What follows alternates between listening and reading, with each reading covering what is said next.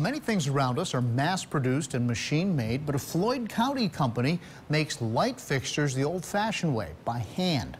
Built in the Blue Ridge this week, WSLS 10's Patrick McKee introduces us to Crenshaw lighting, which uses traditional manufacturing methods in a modern world.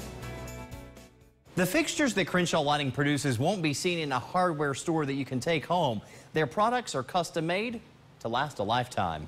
With the flip of a switch, the lights shine bright in schools, almost all of them in Virginia, as well as expensive homes and state capitals across the country. These are a solid-state LED that's being retrofitted into a historically accurate original lamp from the Wyoming State Capitol.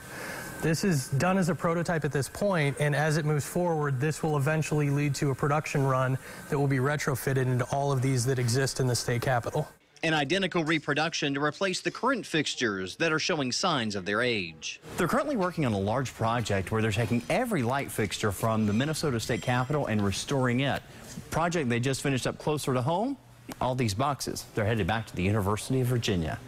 In many cases, the originals were made over a century ago with fine detail that a machine can't reproduce. That's why workers here sculpt the replacements by hand with skills passed down through the generations. So we have 3 generations of people in some instances on our shop floor where we have grandfathers and grandsons who work here. And it's kind of the old apprentice model in that younger guys who we think fit, we bring in, we try and pair them up with somebody as best we can to help broaden them. And the goal is to teach them everything from how to do every process that we do. A process that allows the company to continue to grow.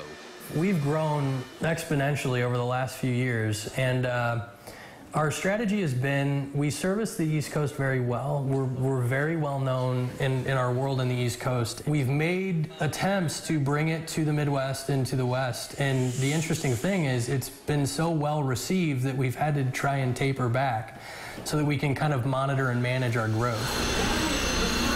Discipline, so quality doesn't suffer and pride in the product remains high. It's a beautiful thing for us to see something that we've put our heart and souls into go to a place where it's going to live for the next 50 or 100 years. But I think that the pride that these guys see when we get an email saying, hey, it looks great, we absolutely love it from the end user, those are the things that we post up that we're really proud of. Crenshaw Lighting started in the 1950s in North Carolina, specializing in lighting for churches. The company moved to the Blue Ridge in the 1980s.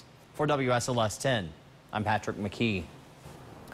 Love that story. Thank you, Patrick. And if you have an idea for Built in the Blue Ridge, let Patrick know about the company, and you can reach him through email or Facebook.